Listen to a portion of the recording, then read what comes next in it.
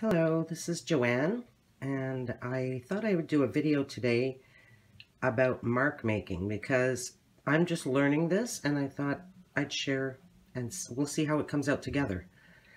So what I did first is I took a piece of mixed media paper that's good for acrylic, pencil, watercolors, etc. It's a thick paper, plain white, and I taped it off with some painter's tape just to divide it into four so I could try to make a little mini series.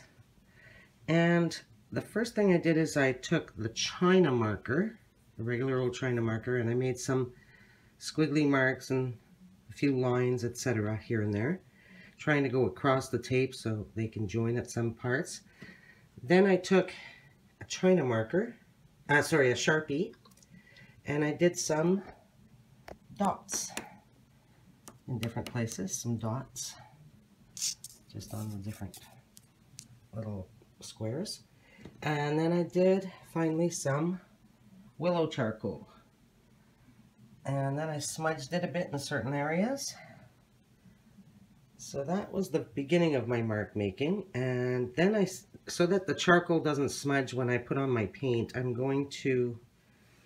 I did spray it with Grumbacher fixative, final fixative, just to seal that part in before I continue on with the painting and making more marks.